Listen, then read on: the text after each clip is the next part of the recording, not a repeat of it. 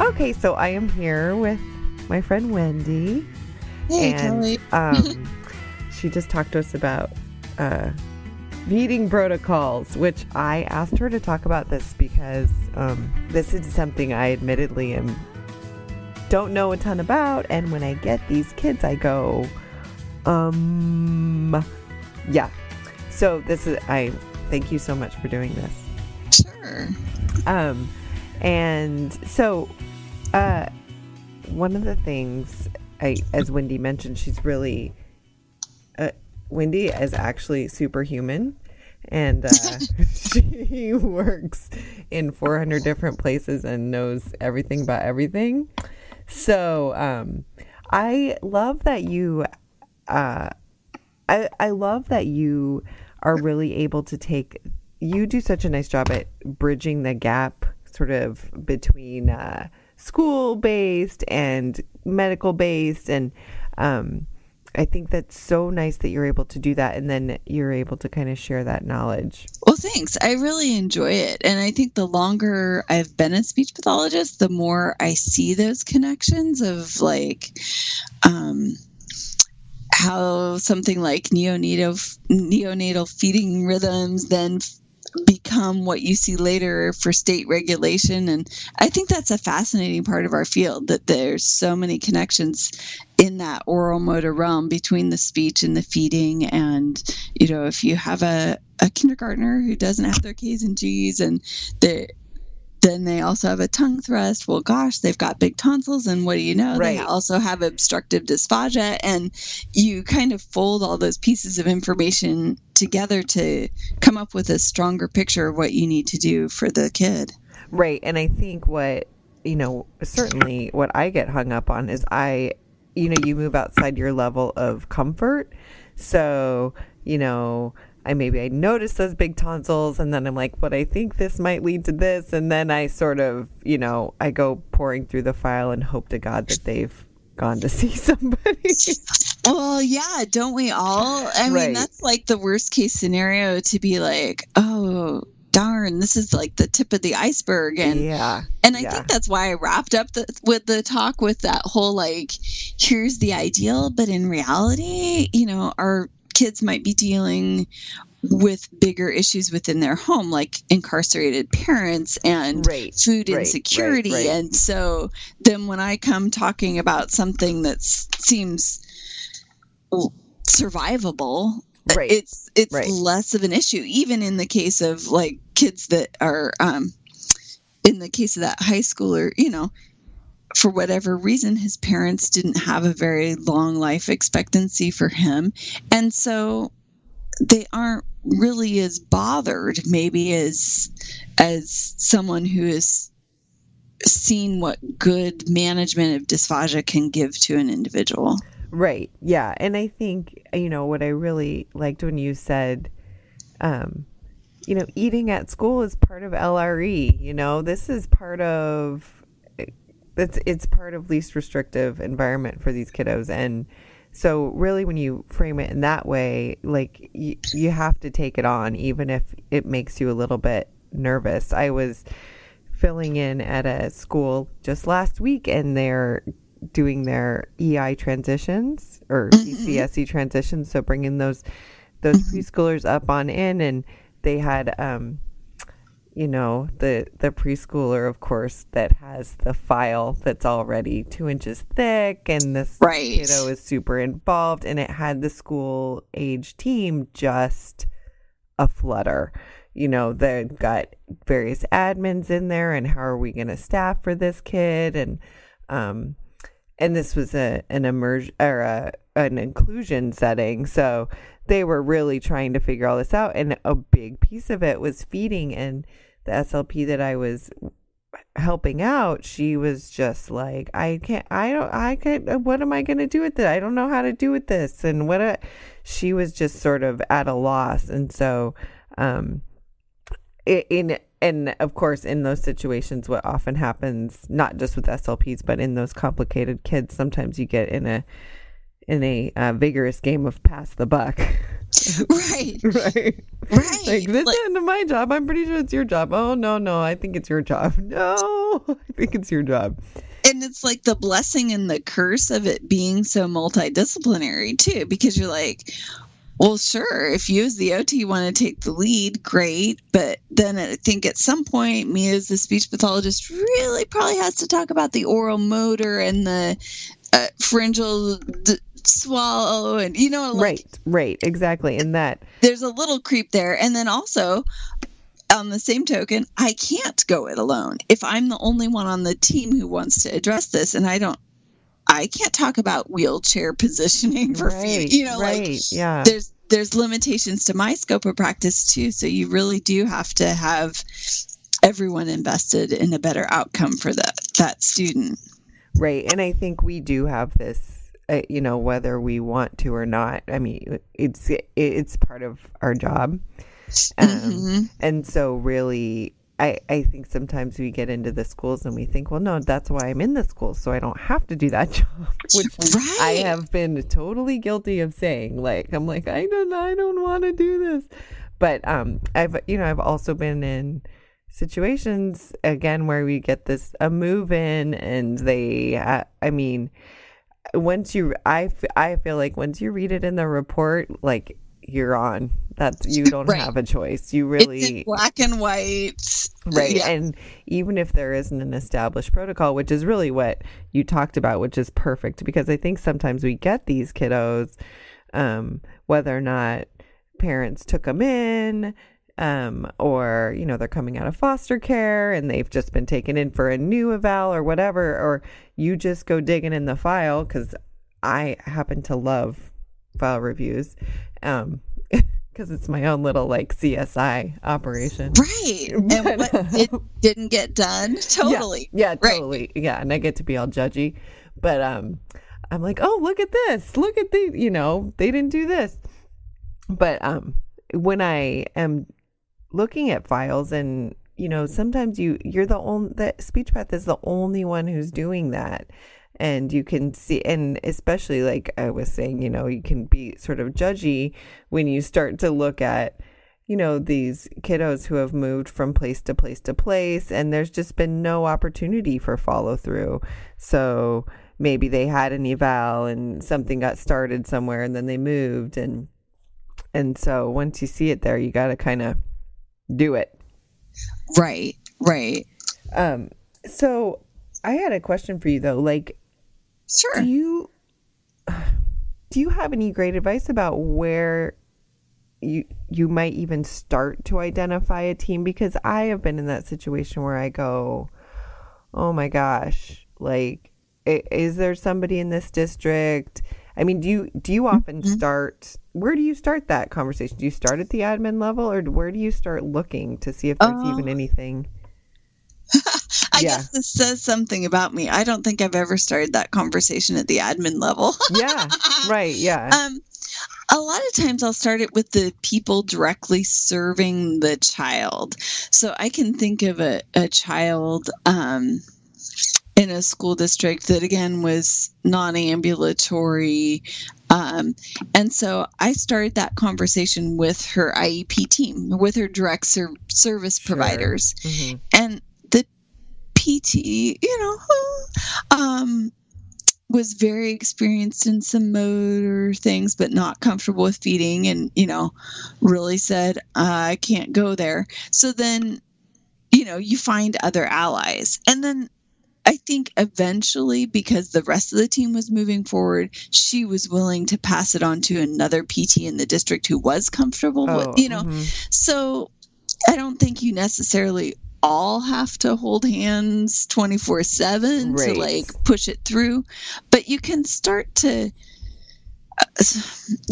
but I think that's why I ended the talk with talking about timelines too. So maybe your smaller goal is to really be consistently present at meal times to address the biggest issues, of okay, well, I'm not going to, because it puts you in the position sometimes of winning the battle and losing the war if you take on too much. So you think, okay, the one thing I need to change in the next month is not having this high schooler drink from a bottle with a slit in it. Yeah.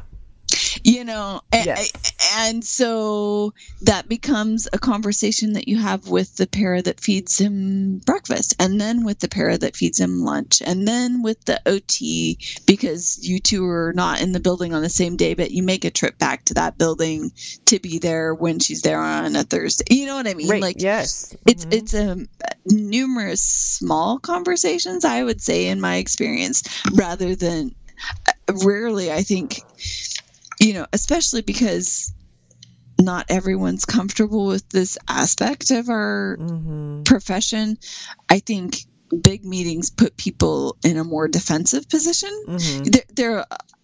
I find my colleagues are a lot more willing to say, oh gosh, you have some experience in dysphagia. Let's, so I'll pull the OT in, but then we'll co-treat, because even if they don't consider feeding their area of expertise, they still are the motor specialist on the team. They still have things to teach me about this kid. Or when I'm looking at, I'm like, hey, I think we can do something different so his head's not in hyperextension. What do you think? And they might, we come to the decision together. And I think by doing that, then you have a lot greater buy-in. Yeah, I agree. And I mean, I've been in that situation too, where they say, oh, well, I'm not sure, I'll just hang back. And then, because they want to help the kid as well, then once they see something happening, they're like, well, okay, let me just hop in and try this. And so, let me take this fork, because it's really painful for me to see to watch pathologist with the fork. Right. Yeah, like I wonder if we could do something. Yeah, so right. And I think leaning on other speech pathologists becomes really important too. Like if you're listening to this talk and you're considering a kid who you think has swallowing problems on your caseload, and you're like, the last time I thought about this was when I was in grad school, then pull alongside somebody, Sure. The person who's working with them in the medical setting is more than willing to help out, or, I don't think going it alone is a good way to provide a competent service. And I think we're in an awesome profession. I've never known a speech path to say they won't help. No, not at all. And I mean, even to the extent where you'd help out with kids that, you have no involvement with, I have absolutely leaned on people in the hospital setting, or I've just done a cold call, like, I need help. I have no idea. And, email and certainly Twitter and any of those things where you can have these conversations with other clinicians who can really help out. And like you said, generally, we're a pretty nice bunch. Right. Helpful. We're helpful. We're not going to leave anybody out there. No, not at all. I was also wondering if you had any good ideas about if somebody does want to boost up their skill set on this. I'm sort of envisioning somebody who has a new job, has been in the profession for a while, but has a new job in a, self-contained high needs classroom, or maybe just, the model in their district changed. That is certainly happening a lot, where we have districts. It seems like that pendulum is swinging back towards that full inclusion model.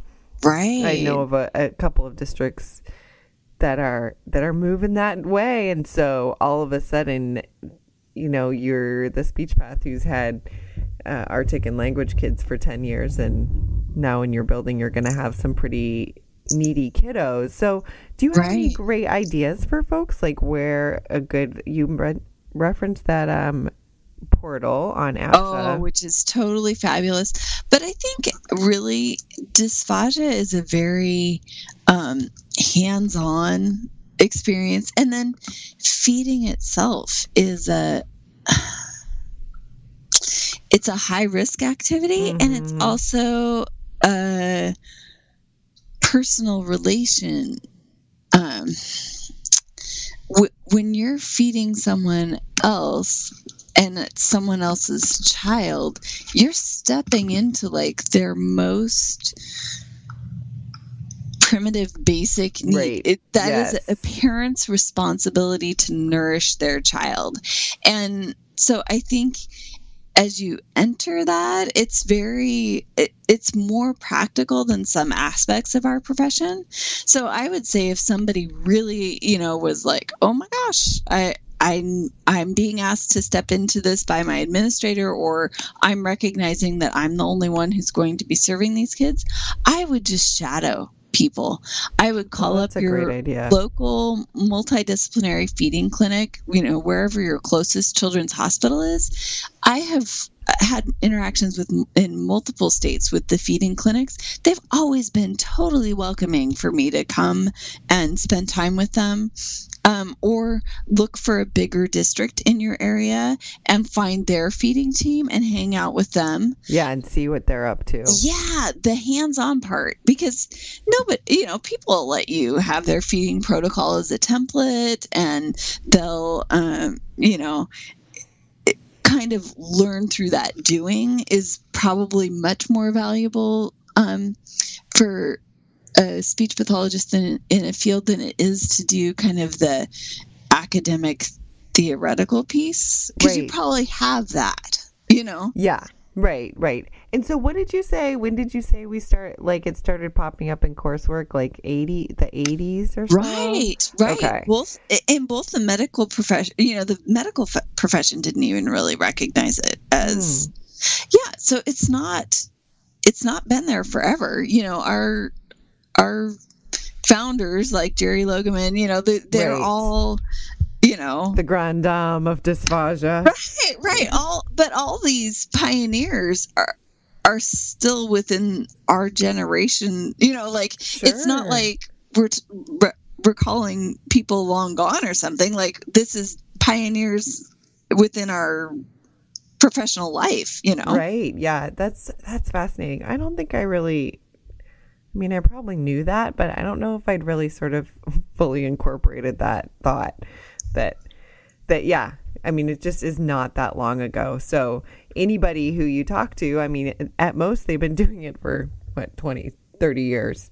Right. If they were on the forefront. So, so yeah, I think that is just such great advice. And I could really see going into your principal in your building, or your sped director, or whoever you felt like was going to sign on the dotted line for you, but saying like, hey, I've got all these kiddos and I really want I want to know more about this. And what do you think? Can I have a sub for the day? Can I go up and hang out and do this? And because, yeah, that makes a lot of sense to just, because, like having all the coursework, I don't know, it's very foggy for me. I remember something about turning your head to swallow. There's it's there.